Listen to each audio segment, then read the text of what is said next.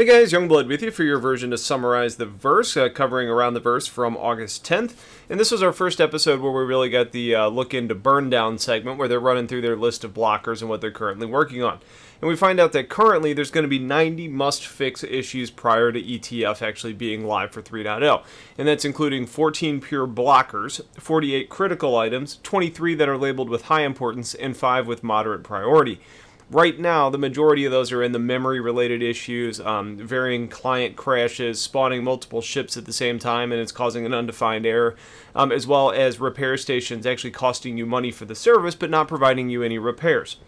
Now, one thing that they were mentioning was during their testing that they were actually driving around and they didn't have a UI, so they were really relying on communication and flares. So it was kind of cool to hear the first mention of actual flares being used on Planet, and it sounds like something that may be available in 3.0 if they're testing it now, but we'll have to wait and see.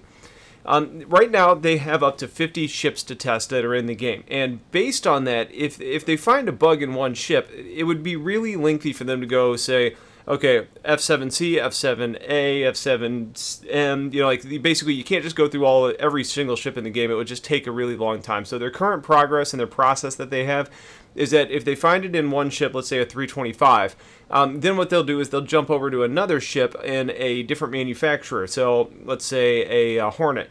And if the bug persists between those two different manufacturers that are relying on different designs, then all of a sudden they know that it may be an issue with the build or item system as opposed to a specific ship issue.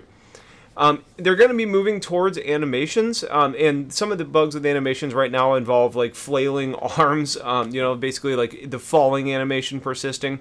So that's something they're going to be working on, and we saw that kind of weird creature looking thing when the player kind of melts down and flings around. That was back again, so that's the sort of thing they're working on. So after this past week, they actually got down to 78 issues. And the way they accomplished getting to that number was they knocked out 32 issues that were blockers, but they ended up adding 20. So it's kind of like taking 2 steps forward and 1 step back. At least you're still moving forward. Now, they did say that their total number is over 3,000, but that could be just known issues, but maybe not blocking for 3.0 and something that they're going to work on down the line. But that 78 number that's currently there, that's the one that's the real relevant one to blocking this thing from moving forward. And then in the sneak peek, more advanced section, they were really talking about the mobiglas. There was a lot that was covered about the purpose of the mobiglas, but we already know what it's for, so I'm not really going to spend any time covering those items. They did say that in developing the new mobiglas, that new render to technology or render to texture tech that we've talked about made this a lot easier because they didn't need to go in and spend a lot of time adding in like thousands of bespoke coding lines. With the functionality of the mobiglas changing, it was time to go ahead and update the model of it to allow you to be able to use it regardless of like the length of your sleeve, for example, so it wasn't being covered. And they also said that we're going to have a civilian model for use when you're in your plain clothes and a military model for when you're in armor. You're also going to end up being able to customize your mobiglas to your liking, and it's almost going to act like a status symbol, kind of like wearing a fancy watch, and people will see how much you've put, like how much care you have in your mobiglas, and it's going to be one of the most visible things about you since everybody has one. The goal in developing the new user interface for the mobiglas was to make it futuristic, but also to make it intuitive for use. And part of that was also going to be making it immersive, which included some of the audio engineers actually using special microphones to capture electronic interference and kind of machines working like cell phones and PCs and stuff, to build out an audio profile for powering on and working in the mobiglas. As far as things that we'll be doing in the mobiglas, Star Map is the first usage of their world display system to allow you to see data from various kinds of sources in a usable format.